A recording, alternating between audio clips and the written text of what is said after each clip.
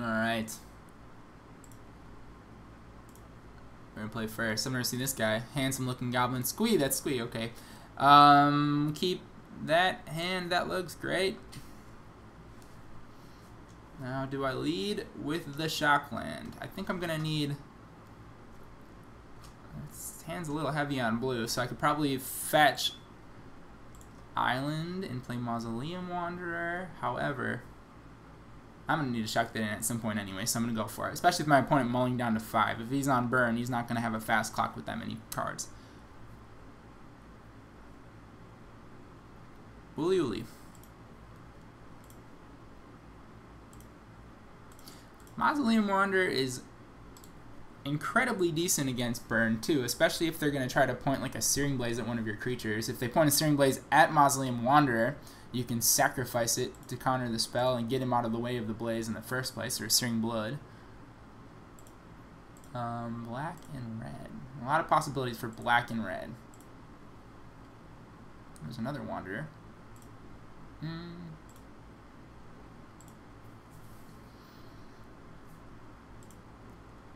We're going to save the surprise. I think it's not worth 1 damage to put that Rattlechains into play now. But I will fetch. And we're going to grab. Let's get an island. Yeah, because I can get a Temple Garden with the Windswept Heath then.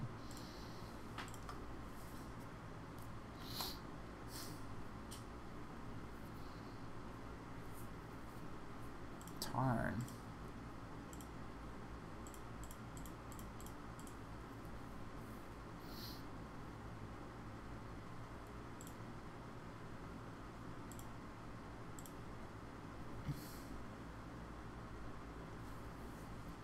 Though the Searing Blaze comment, I think one of the two... Okay, he's going to burn that out. That will work. One of the two, if he targets a creature and it loses the target, I think it still will deal the 3 damage to you. But I have to check on that. Don't quote me on that one. Alright. Playing the Drogskol Captain, I think that's right.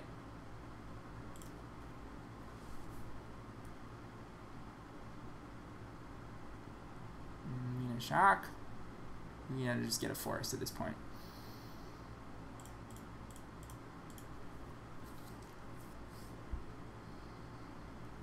Alright, here comes another bolt.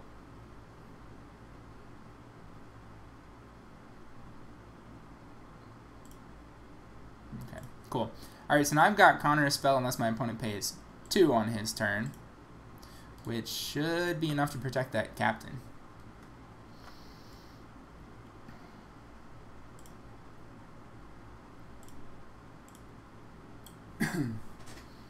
Unless, of course, he plays a land and has a bolt or push.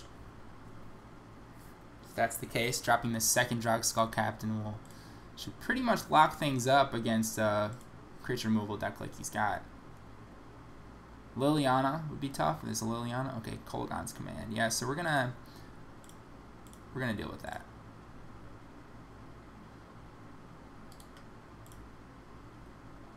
Especially since we've got another captain. Okay, well, we could flash in Rattlechains and Mausoleum Wanderer. I think we just go for the captain lock here.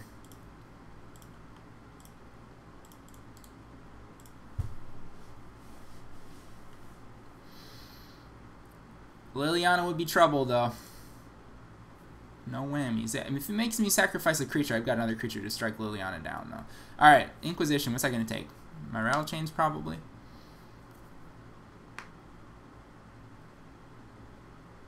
Noble's pretty worthless at this point in the game.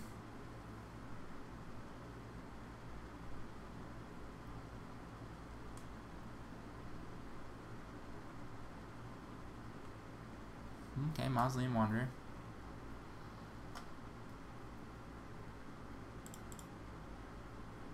Okay, well, there's a reason why I might want a Noble, so we'll play the quote-unquote land and get in there for 6.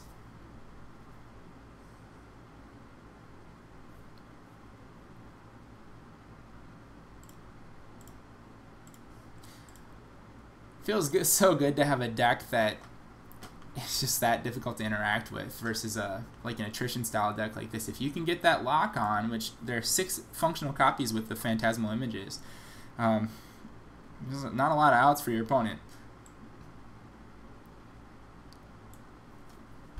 Okay, let's see. If this is Mardu Pyromancer, we're going to want a Remorseful Cleric and probably a Rest in Peace. So we're going to try those guys.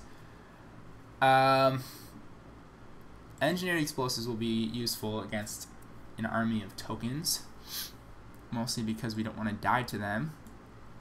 But we're not terribly worried about them blocking since all of our creatures have flying.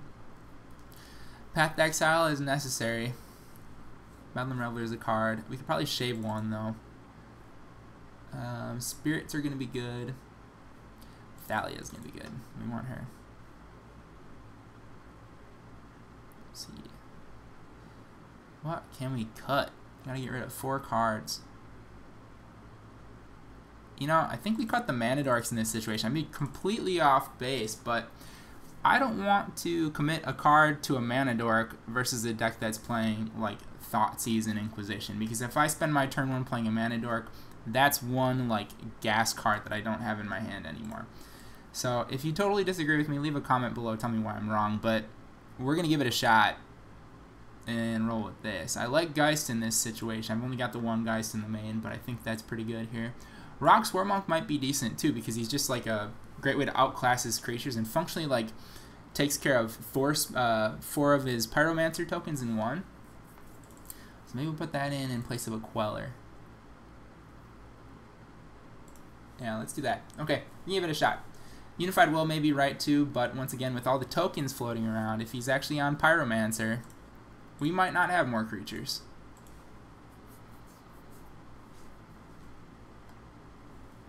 Oh, that's a good hand.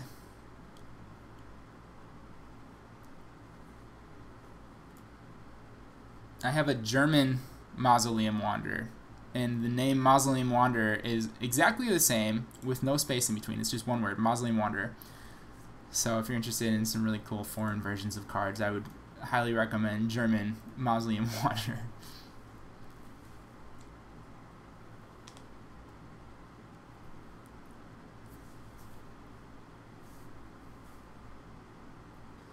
I bet he gets the Spirit.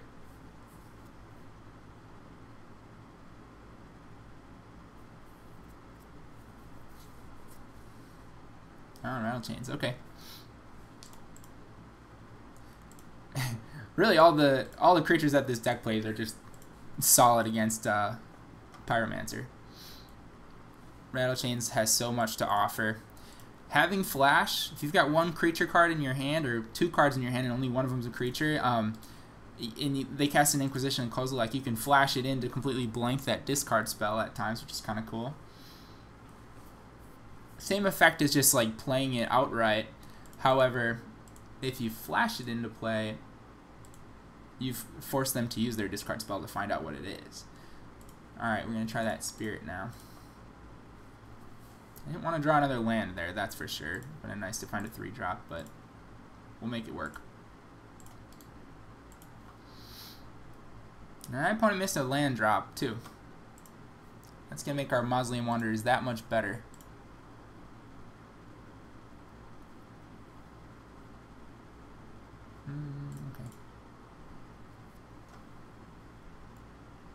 Okay. Maybe countering that was the right move.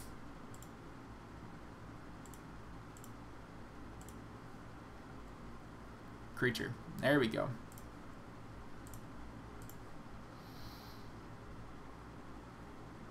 Alright, so I've set up the situation where he can play a discard spell and just completely be blown out by Rattlechains coming into play at this point. He can also play a removal spell and completely be blown out by Rattlechains, so the situation's looking pretty nice for us. Now here's where I risk the fetch.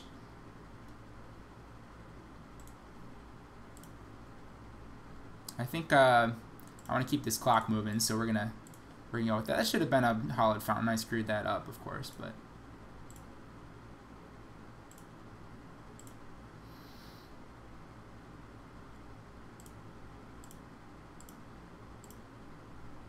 okay.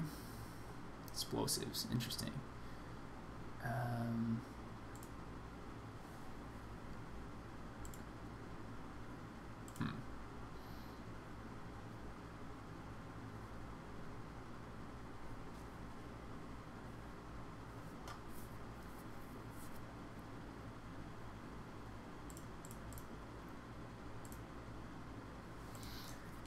I think we can hold on to the explosives.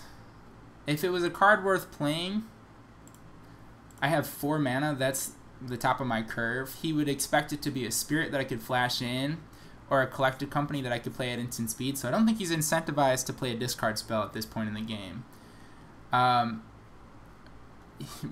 With the mana screw that he's got going on right now, he's going to have to use all of his resources to kill my creature so he doesn't just straight out die. Now, a Lord would be not lethal, but pretty damn close to it.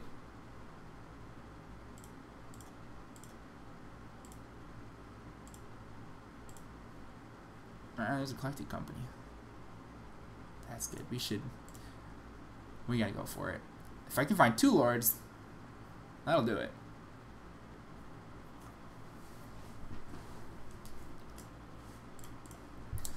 We can bait a removal spell before. Oh, okay.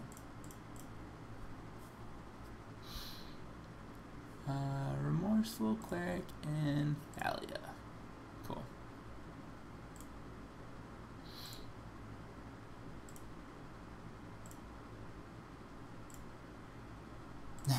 Thalia is pretty brutal at this point in the game.